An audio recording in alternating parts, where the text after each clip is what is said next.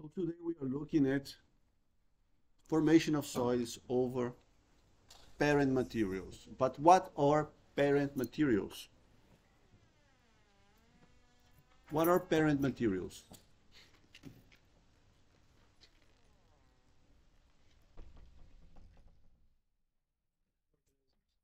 Organisms could be. What are parent materials? The soils are formed from some substrate. That substrate we call parent materials. Yeah? What type of things you can think about that the soils can be formed upon? Huh? Plants, rocks, the main one, yeah?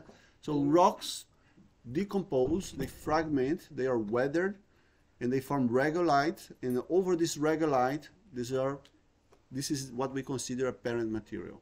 There are organic parent materials. It means if you have, for example, swamps, places where you have bogs and saturated conditions, lakes that are dying, that there is a lot of organic deposition, and you form these organic deposits which are based mostly on plants and also from bryophyta, some sphagnum. Yeah, so this deposit plant material, this also can be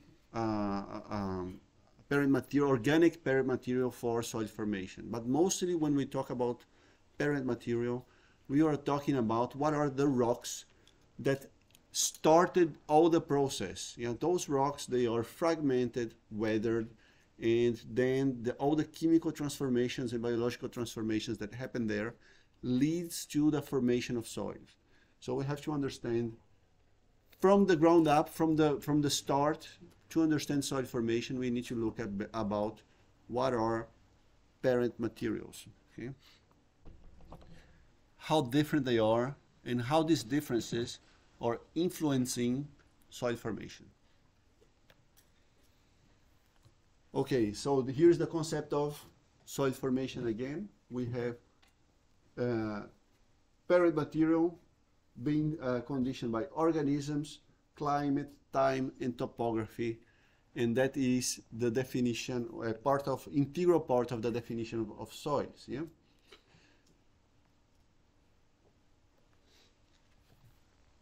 So you probably seen some when they construct the roads, they make all these trenches, and you can see all the profile from the soil up to the rocks. And you can usually see that there is a gradient, you know, there's a gradient of decomposition, where to the bottom you will see the more original rocks, the rocks in their original states. And as you approach the surface, you probably will see that these rocks are more fragmented, they have a change in color, and they are up to the top soil. You will see that they are already this mass that is completely unrecognizable comparing to the original parent material. So you will have here in the surface, let me grab my laser pointer.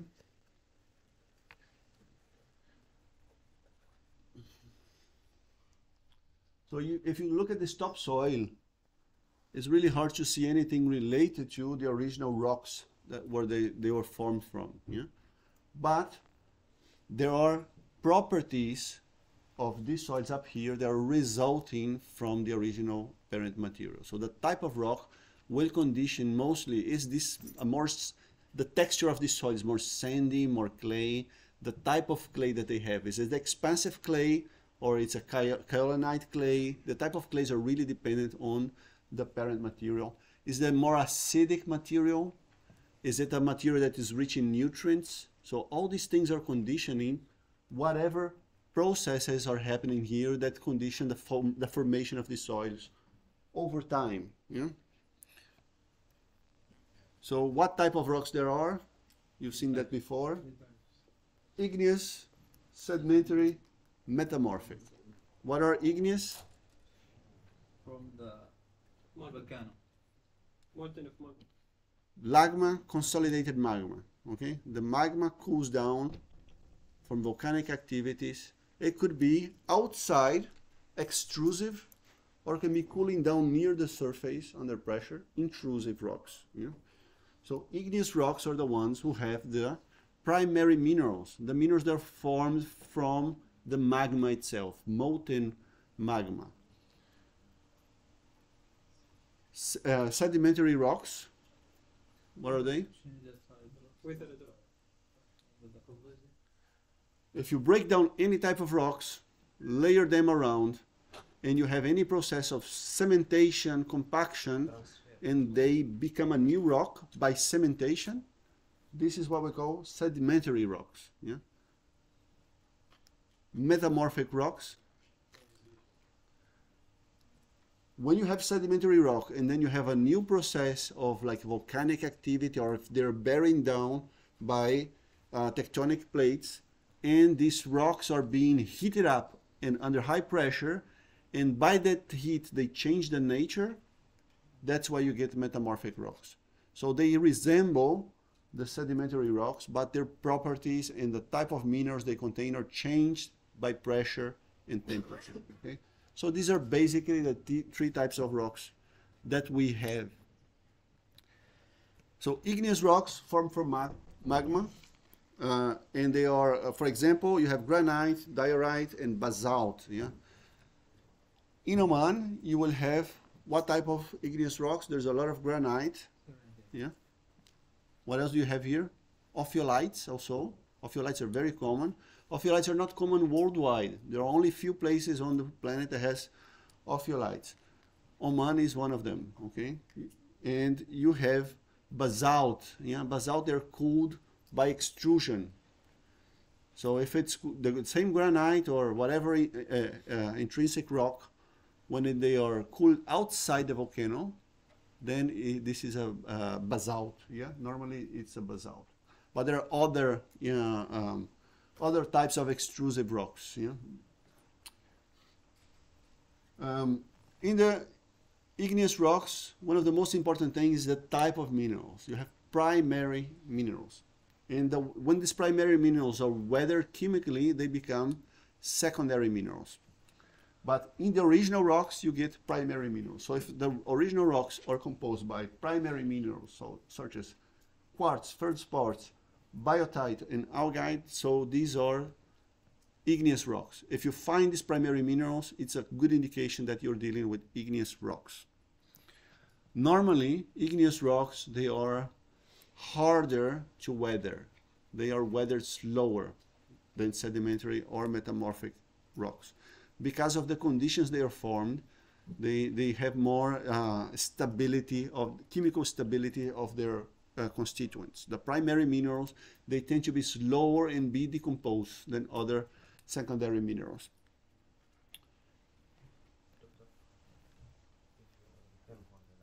Yep. What's the difference between the first example and the second example? Which one? This is the types of rocks. Here are the minerals that form them. Okay. The rocks in itself, if you look closely, like say when you look at a granite, you see there are patchy behaviors. Yeah.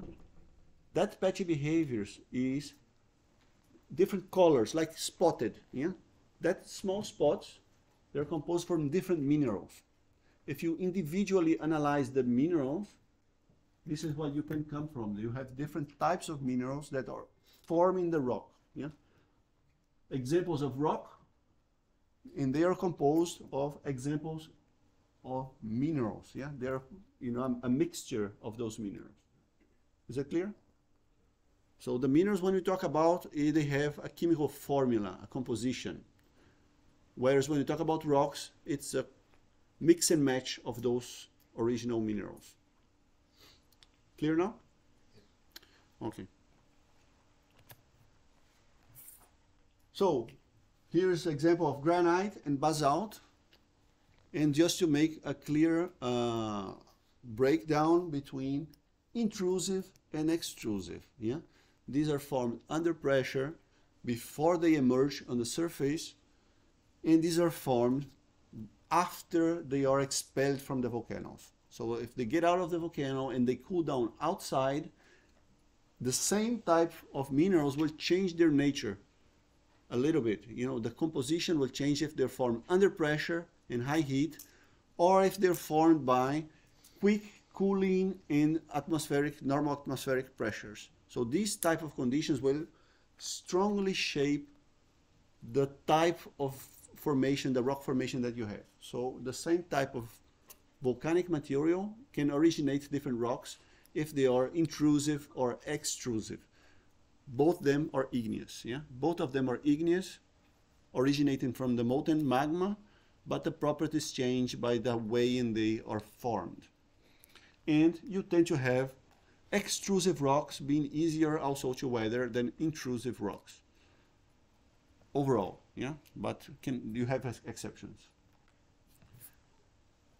Sedimentary rocks, yeah. So, what are sedimentary rocks? We just talked about them.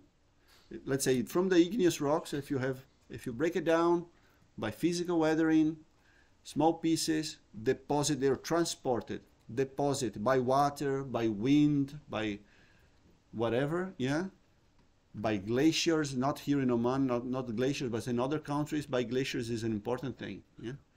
They're deposits. And then in this deposit, they are compacted, and maybe their water is bringing carbonates or silica or other things that will cement this material, mostly carbonates. And this cementation makes a new rock. So this rock is sedimentary because they are originated from sediments of other rocks. Okay. In Oman, we have a lot of sedimentary rocks. So if you go for the expressway, what do you have? Carbon. Yeah. Carbonate. You have all these calcite formations that you have, you know, dolomitic calcites. You see these yellow patchy rocks. Who is here from geology? Maybe you can help us. Yeah. Go ahead. Yeah. Yeah. So you have this in a hood here. You even have these patchy conglomerates that are over this calcite, older calcite. Yeah. What they call the inconformity, no? All right. So we have a lot of these sediments. Most of the sediments in Oman are coming from marine sediments, okay? So how does it come that marine sediments come to the surface? Exposure. Huh? Exposure. Explosion? Exposure. Exposure, how? Geology? How the marine sediments come to the surface? Plate tectonics. Yeah, plate tectonics is a huge part of it. How does it come? The plate tectonics move sediments up. By transition. Huh? Transition and the regeneration when the sea level is rising. Not about sea level. It's about the geological uplifting. Have you heard about geological uplifting? One tectonic plate is going inside another tectonic plate. Because they're moving in the same direction, one needs to go down and the other one needs to go up. So if you have marine sediments, and because of this overposition of tectonic plates, then some of them come higher to the surface. This is where you have the coast of Oman, the Al-Batina coast, coming all with these sedimentary rocks. The rocks that are formed over marine sediments, and they are elevated by plate tectonics, where they're overlapping with each other. They can be formed both of primary and secondary minerals. Yeah, there is a process of compaction and sedimentation.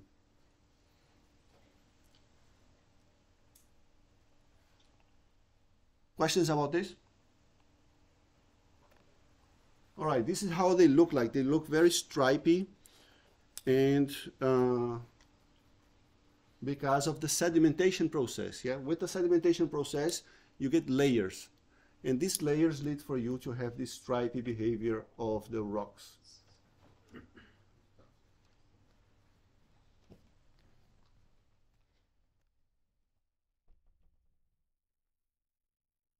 Metamorphic rocks. What are metamorphic rocks? rock that change because pressure and temperature. Exactly. Yeah. So you have sedimentary rocks being transformed, or igneous rocks being further transformed and forming metamorphic rocks. Yeah. Examples are marble that you use for constructions, quartzite, slate, gneiss, and schist.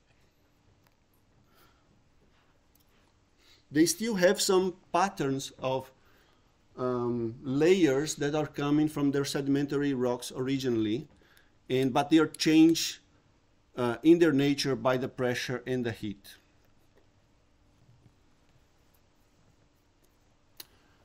So here's the cycle of formation of different rocks. First you have the magma, which is cooling and melting, forming igneous rocks. Those igneous rocks, they can be fragmented and form sediments. Yeah. The sediments can be compacted and cemented into form sedimentary rocks. These sedimentary rocks can also be heated and submitted to pressure and form metamorphic rocks, and then can be further weathered back into sediments, forming sedimentary rocks, or can be melted again and be formed into magma and form igneous rocks again.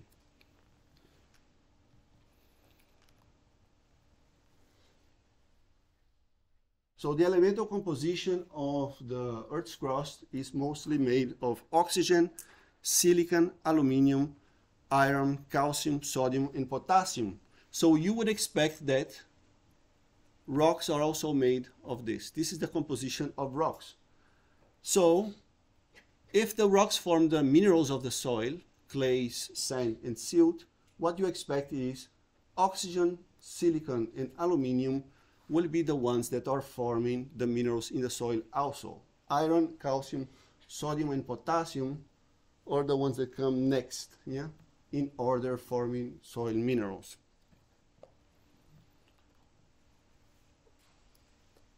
Now you have here, these are tombstones, yeah, tombstones in a cemetery. One tombstone is quietly, they're from the same time, yeah. One is well preserved and the other one is really, really degraded. What happened here? What is the processes behind this? Why do you think one is preserved and the other one is degraded? Weathering. Weathering. What does it mean, weathering? Huh? By winds. Okay. Rain. Okay. What else? Temperature. And the erosion. So it's a decomposition of the rock, right? It's a decomposition of the rock. And you have some types of rock decomposed slow, and the other ones decompose quickly. This slate is a metamorphic rock, so it's subjected to temperature, pressures, and makes it more resistant. Okay, makes it more resistant. Whereas you have marble, also metamorphic, it's more porous material. And the composition of the rock here has a lot of carbonates. Just so happens that the carbonates are very susceptible for acid dissolution. So if you add acid to here, what happens? Have you tried to add acid to soils here in Oman? It's one of the tests we do to test if we have carbonates on the soil. Okay, if you add acid, what happens to the carbonates? They fizzle, they make CO2. They dissolve, and the resulting is CO2. The calcium carbonates become CO2 and because of the acid dissolution. In the rain, there is acid. What is the pH of the rain? Normal range of pHs from rain. Yeah, you can get pH lower even than 6, 5 point something, depending on the... Why does the rain, why would you expect that the rain has acid pHs?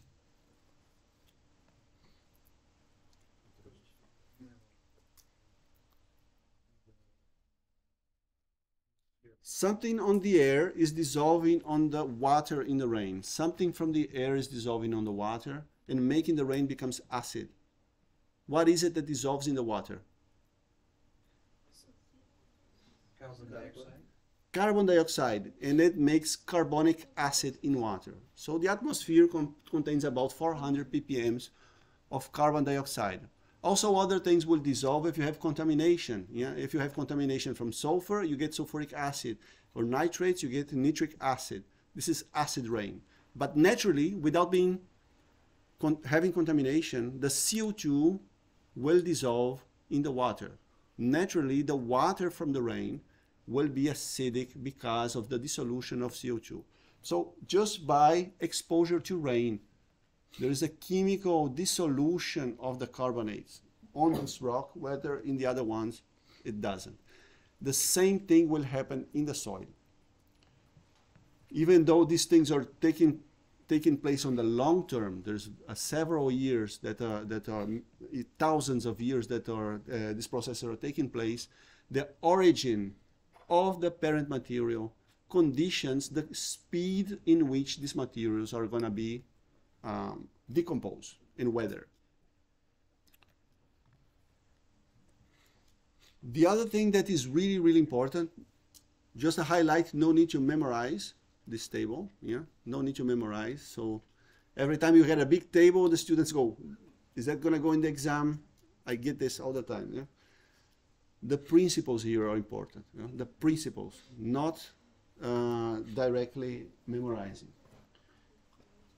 If you have primary minerals, different primary minerals coming from the igneous rocks, as they are changed over time, they originate secondary minerals. Yeah? All of clays in the soils, aluminum silicates, yeah, they are secondary minerals originated from primary minerals.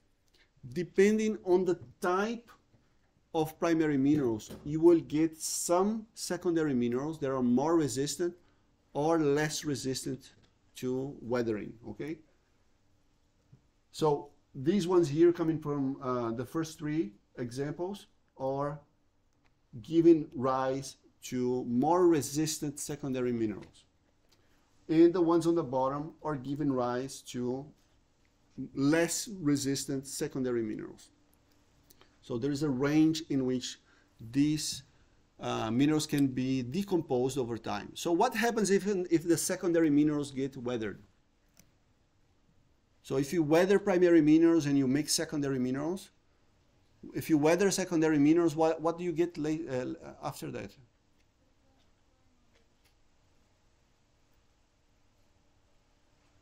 You get their elemental composition, you get salts, yeah? And what happens to those salts? They can be removed by leaching, by the water. So these rocks are being slowly transformed into their elemental composition. If the rocks contain calcium, they will become calcium ions, phosphate ions, potassium ions. The process of decomposition ultimately leads for the complete disappearance or removal of those mineral formations overall. But this is a long process, and there are transformations in between. And the transformations is the rocks are decomposed, releasing those primary minerals. Those primary minerals are changed over time into secondary minerals, and the secondary minerals will over time just completely be degraded and become their elements. And those elements can have any fate. If it's some element that does not have any volatile compound, then any atmospheric compound, component on the cycle. For example, calcium will not have any atmospheric component. So the only way of losing that calcium is by water or wind. But other elements do have some atmospheric component. For example, nitrogen. Yeah? Phosphorus will have a very low atmospheric component, but still you have some, like phosphine, for example. Some components, when they fully degrade, will go to the air, some to the water, some will make precipitates on the soil. Okay, salts, precipitates on the soil.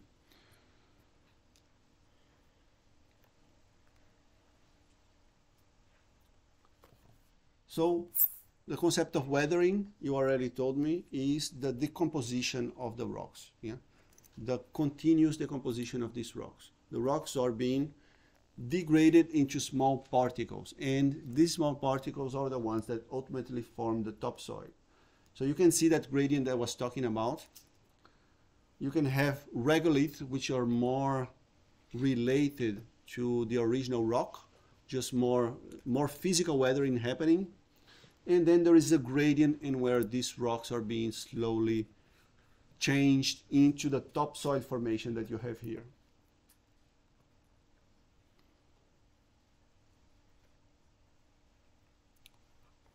So we have two processes. We have physical weathering and we have chemical weathering. Physical weathering being fragmentation of the rock. Yeah, physical versus chemical weathering. Think about paper. If you get a piece of paper, physical weathering would be you chopping down that piece of paper. Chop it down, chop down. At the end, you still have paper. Yeah, it's just small pieces. This is physical weathering. Anything that can break down the material into small pieces, that is physical weathering. So even though you break down the rock, you still have the same primary minerals. You still have the original minerals that you have on the rock. So physical weathering is only physical action. It does not change the nature of whatever it is, the original rock. Chemical weathering, on the other hand, is take that paper, burn it. Okay? There's a chemical reaction happening there. Oxidation. All right? The resulting is what you have now is not paper anymore. It's ash. It's something else. Okay? Chemical transformation will change the nature of whatever the minerals are. Physical weathering will not change the nature. It's just fragmentation into small pieces. Both of them are important because chemical reactions are usually surface reactions. And the smaller the particles are, the more surface you get. If you have a big rock and you have chemical weathering on the outside, you still have all the inside of the rock which is not being affected. But if you have physical weather that is breaking that rock, now the chemical changes can happen in the majority of the volume of that material. So both things are important. Fragmentation leads for more exposure of area of the material for chemical weathering.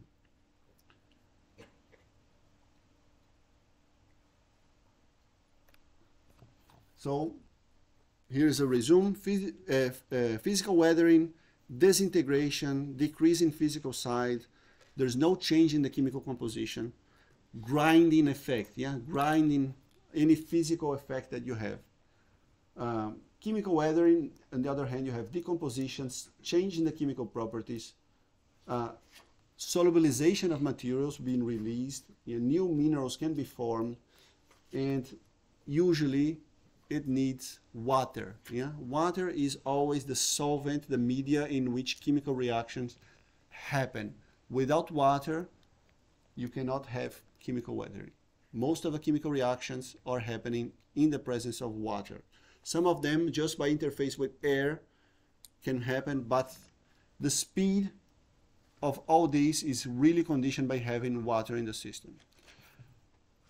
The moisture factor is important, especially in desert climates like here in Oman. If you have soils with very low moisture content, you expect that these processes are decreased. Yeah? The lack of moisture in the soils makes that the minerals are being decomposed at a slower rate. Where you have very moist soils, you will have this being accelerated. So physical weather can be caused by different agents. Yeah? So the different agents can lead to fragmentation of the rock. First of all is temperature. How do you think that temperature affects this, fragmentation of rocks? How temperature can cause fragmentation? Expansion and convection. Expansion, okay? So what happens is, when the sunlight hits the top layer of the rock, that part which is hot will expand. But the inner part which is still cold will not expand in the same rate. So there is this scaling happening. Fragments, layers of rock are being separated. Yeah, so it's called exfoliation. There are layers. The outer layers are separating from the inner layers just because of temperature changes. And this happens a lot if these are exposed to sunlight, or is there high temperature difference between day and night. You heat up on the day, cool at night, and this heating and cooling leads to strong fragmentation of the rocks. You see this very nicely if you go for walks here in Al Hod. Old Al Hod, you have all these hills, and if you look at the rocks, you're gonna see there in the surface, the layers are really aligned with the surface because of this expansion. You can even by hand, you can remove those exfoliations happening on these rocks. Abrasion by water, ice, and wind. By water and ice, I think it's very easy for you guys to understand. If you walk in the wadis, you will see all these rocks, even the conglomerates, being polished by the water. The water is carrying sediments. The sediments are abrasing slowly. Every time that the water runs, it's bringing other particles, and the particles have friction together, and that friction will remove some of the minerals from the rock. So there's a slow process of abrasion happening by this water movement. Not by the water itself, but because the water is carrying other things that are slowly shipping the rock away. Yeah? Wind also, it's also very typical. You can easily see that you have some rocks in the bottom part. They are like making like the hourglass shape. The bottom part normally, because the winds close to the surface carry more particles, and they hit those rocks and they are eroding the rocks from below. So you get those rocks which have this hourglass shape because the winds are carrying particles and hitting from below. So the abrasion by wind also will feel very natural for you. By ice, I don't think you guys are very familiar with that, but if you go for Europe and USA and all the northern hemisphere close to the subtropical areas, in geological ages, these were glaciers. Yeah? And even if you go for mountains today in Europe and USA and in Chile, in the south hemisphere, they still have glaciers. And these glaciers are rivers of ice. If you see them like a time lapse, if you take one photograph a day, you'll see that they're moving down the hill like a river, just very slowly. But that movement down makes that they are carrying rocks on the bottom of the glacier, and they are pressing rocks once against each other in this grinding movement. Yeah? So the ice is also, in many landscapes, a huge form of physical weathering, just by pressing and sliding and pressing rocks against each other with huge strength and huge weight. Yeah? So glaciers also are a huge way in which these rocks are grinded down. Not chemically changed, but just grinded down physically into small particles. All right.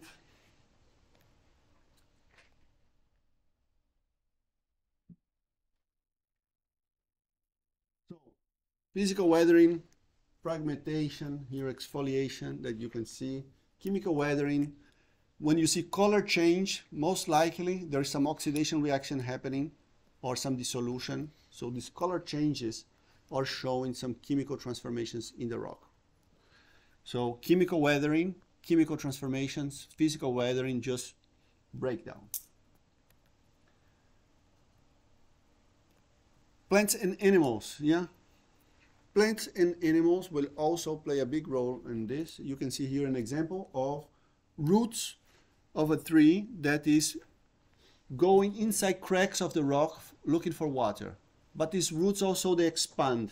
And as they expand, they fragment those rocks. Plants are hugely important. Plants and microbes are hugely important. More on the chemical weathering than on the physical weathering side. Plants deposit carbon through their roots. Microbes will exudate acids also. They will deliberately weather rocks chemically to get the nutrients from them. There are many studies now that even microbes that are directly associated with the roots, they will search and colonize minerals that contain the nutrients they want. Yeah.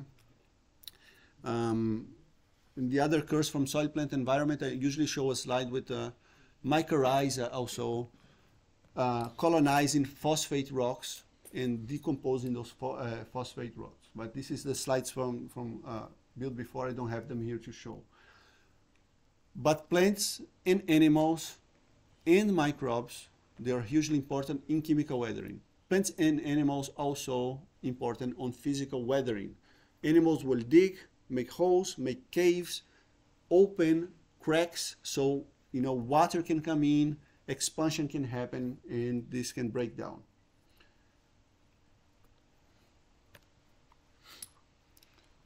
Chemical weathering, it's now we're talking about chemical transformation. Remember the paper example?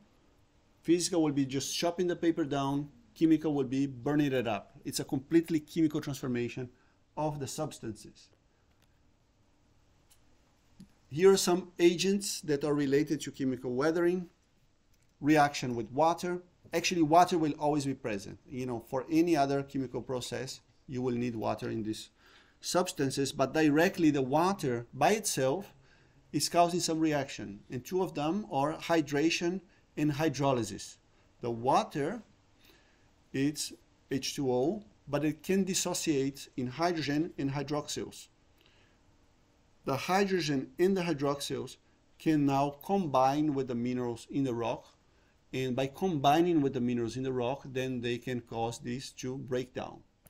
The change of the disposition of charges in these minerals can make them separate into different and change their chemical nature, change the chemical nature of these compounds just by the water itself. Hydration and hydrolysis. Yeah? Oxygen, how does oxygen changes? Oxidation comes from oxygen. Yeah? Like burning is an oxidation reaction. You're just oxidizing, yeah? But oxidation reactions, even though it's named after oxygen, chemically it has more to do with electron transfer. Yeah? Reduction means you gain one electron. Oxidation means you're losing electrons. Yeah? So when you have oxygen on the system, it tends to rob electrons from the substances, and therefore you have oxidation reactions. Acids will work on a similar way from the hydrolysis from the water. The hydrogen coming from the acid will combine with the substance and break down, make them break down. And organisms will, use chemical reactions overall. Hydrolysis, dissolution, acid hydrolysis, hydration, they will use all these chemical reactions for a purpose. Yeah, they will do these things deliberately, trying to get whatever they need. If they need a nutrient, they will look for it. So here's an example of a chemical weathering of a feldspar. Yeah, as the water moves through the soil, yeah, it will grab carbonic acid and other chemicals. It will reach the feldspar down below and will start eating up those feldspars, dissolving it into its elemental composition. Really important, the decomposition of feldspars, because this is where most of the potassium comes from. So the potassium for the plants, the plant nutrition, if you have high potassium in the soil, most likely coming from feldspars. So chemical reactions, we have hydration, hydrolysis, oxidation reduction, complexation, carbonation, and dissolution. Let's check the time. 8:44. You need a 5 minutes pause? Or continue? Continue. Let's go up to the end. All right, hydration. It doesn't look like much, but just by covering some surface with water molecules already makes them dissociate from the other ones. So hydration by itself, it's a chemical change on the structure. irreversible sometimes. Yeah, you will make structurally the water becomes bound to surfaces. If you have ionic charges in the surfaces, it can attract water. Here is an example, hydration of the hematite.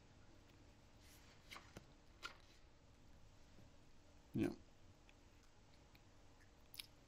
Hydrolysis. Hydrolysis is different from hydration. Hydration is the water molecule in its elemental form binding to the surface of minerals. Hydrolysis, on the other hand, is the dissociated water molecule. The dissociated means the water will separate into hydrogen and hydroxyls. Google is trying to help us. So the dissociated form of water will now, the hydrogen or the hydroxyl will bind to the chemical compounds. Usually you have an steric bond. Let's say a phosphate molecule is bound by the rest of the mineral. Yeah? And there is an ester bond here. This ester bond is breaking down, and you have one positive charge on one side and one negative charge on the other side. Now the water molecule dissociated will have one hydrogen and one hydroxyl. This hydrogen and then hydroxyl will occupy one side of the structure and the hydroxyl the other side. And by satisfying both sides now, these two chemicals become stable. So it's a separation, a breakdown of two molecules, and this is only possible because you have the ions coming from the water to satisfy both charges. So this chemical reaction of breaking down of steric bonds by the dissociated form of water, hydrogen and hydroxyls, this is called what is called hydrolysis. Yeah. Clear? It's just a chemical reaction where there is a separation of two molecules, and the dissociated ions from the water will come in and make those molecules stable. The solution to minimize this reaction. No, the reaction is not. Yeah. But if I add a formula in the exam, and I said, what reaction is this corresponding to? By knowing the principles behind hydrolysis, you can say, okay, this is a hydrolysis, not an oxidation. All right? Or their name. You should know the names. Yeah, the names you should know for the exam of the chemical reactions. All right? For the name, you can't do. For that. Hydrolysis of feldspar. No, if I show you this formula and I ask you in the exam, is this oxidation, hydration, hydrolysis? Yeah, and then you choose the correct one. Yeah, I just show. You don't have to say what is the name of the reaction, but can you recognize what type of reaction it is based on the formula. All right? But you should know that all these reactions are possible in soils or in the weathering of minerals in soils. Let's go. Dissolution. What is dissolution?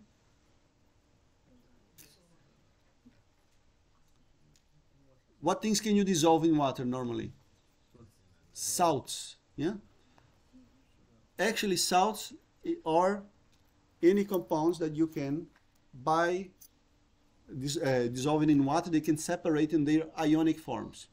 It means that, let's say you have sodium chloride, and you dissolve it in water. In the water, they're not sodium chloride anymore. They're sodium ions and chloride ions. Okay?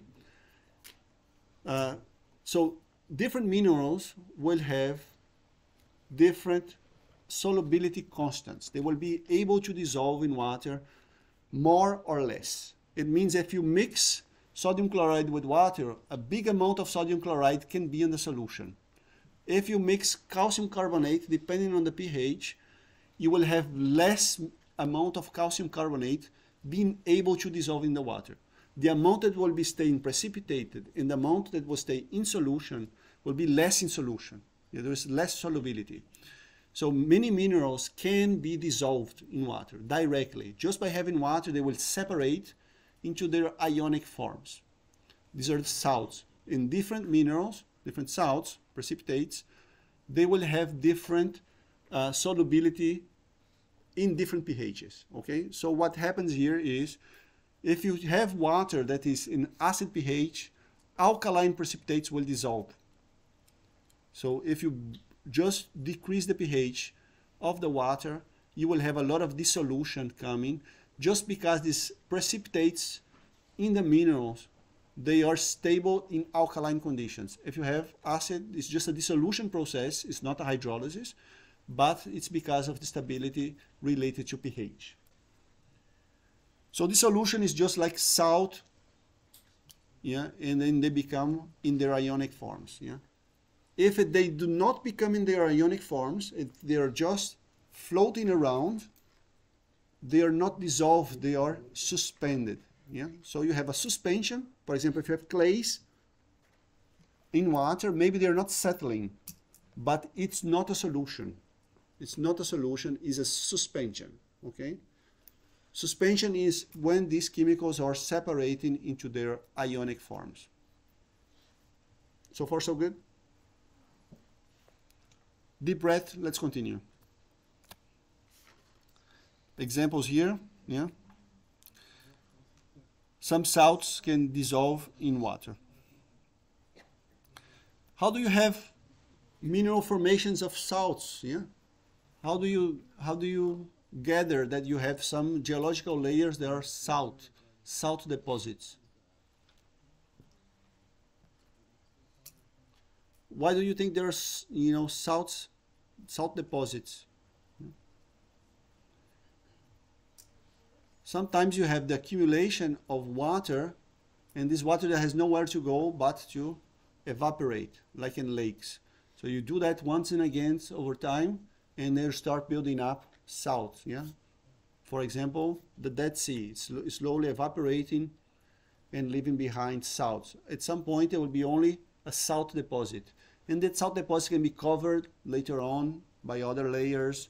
And then at the end, you have all these salts present on that region. But also, there are some chemicals that are mixed with the soil that they are salts that they are not dissolved because of the environment. Okay, if you have an alkaline precipitate and if you have a period of time where that soil is alkaline, then this is not being dissolved. But you have another period of time when the soil is becoming neutral or acidic, and then those minerals can be dissolved in solution. So dissolution can happen just because of change of the environmental conditions. Sometimes there is not enough water, sometimes there's an impediment for drainage, and then in another era, you will have that you have more water, change of pHs, change of weather, or maybe change of drainage of the system, and then you will have the possibility of having this dissolution. Carbonation, yeah? Carbonation is the reactions that are mediated by the carbonic acid. Yeah? So if you have the carbonic acid, the classical example is you have carbonate becoming bicarbonate. Carbonic acid, just CO2 dissolved in the water. And this carbonic acid will bind to other molecules, change those molecules, and incorporate themselves into those molecules, and this is carbonation. So you have here on CO2, water, and carbonate becoming bicarbonate. Yeah, here you go. Carbonate, this is the calcium carbonate, carbonic acid, calcium, and bicarbonate. This is the example I was giving.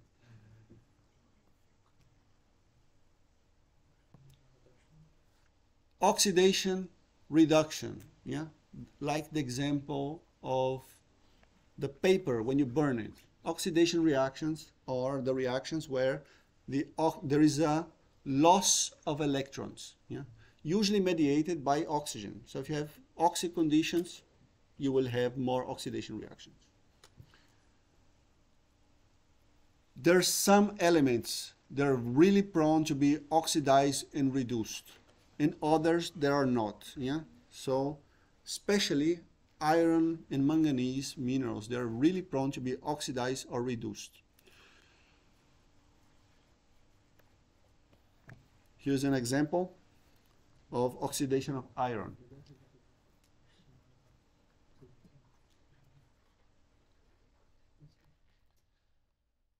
So if you have even iron 2 or iron 3 salts, when you alkalinize them, naturally they will form hydroxides. Yeah, naturally they will form hydroxides. And by that formation, you will have that there is an oxidation process. The iron is losing electrons and therefore is being oxidized, or gaining electrons and being reduced depending on the conditions. If you have anaerobic conditions, low oxygen, the iron can be reduced. It can gain electrons. If you have aerobic conditions, you will have oxidation. So the iron will be losing electrons. You can see that easily in soils. When you have near the water table, you have mottling. Yeah, have you? Maybe if I even search here for mottling.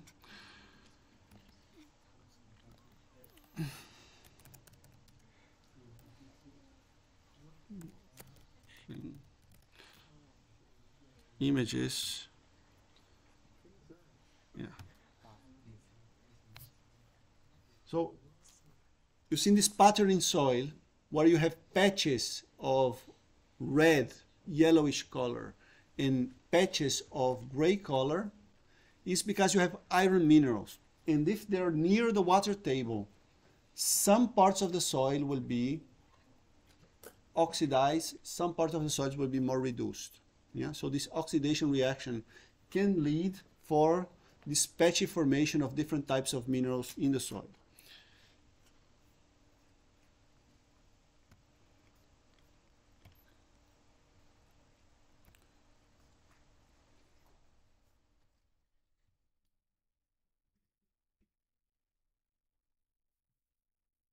All right, complexation here, yeah?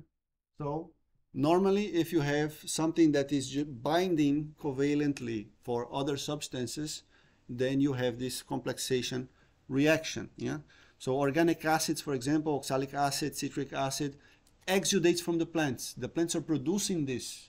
Microbes are producing those acids, and those acids will bind to other minerals in the soil and form their molecular forms. Yeah, these molecular forms can be calcium citrate, calcium oxalate, and so on and so forth. Yeah, so this could be other minerals that are originated by the complexation. These complexation reactions, they are really important because many other types of precipitates, they are let's say, for example, calcium phosphate, or they are the formation of calcium phosphate is conditioned by the availability of calcium. The calcium will react with the phosphate and form calcium phosphate, apatite minerals, for example, yeah, or calcium phosphate. Now, if you have organic molecules, the organic molecules can now complex the calcium. And because you do not have the calcium, now you will have the dissolution of the phosphate ions. So the solution loses all the calcium. So there's a potential that the calcium that is bound to this phosphate will dissolve more because you are removing those counter ions from the solution. So these complexation reactions, sometimes they are helping in condition the other reactions happening on the soil, like dissolution, because it's able to rob some of the counter ions that are forming these other precipitates.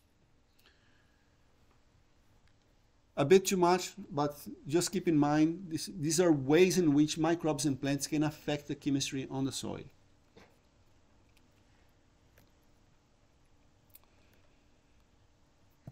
This is all for today.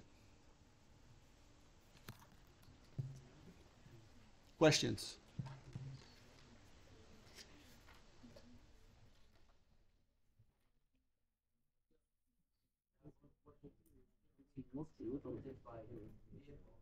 Moodle. In the Moodle, the group leader, only the group leader in the Moodle you can submit. Yeah? Word.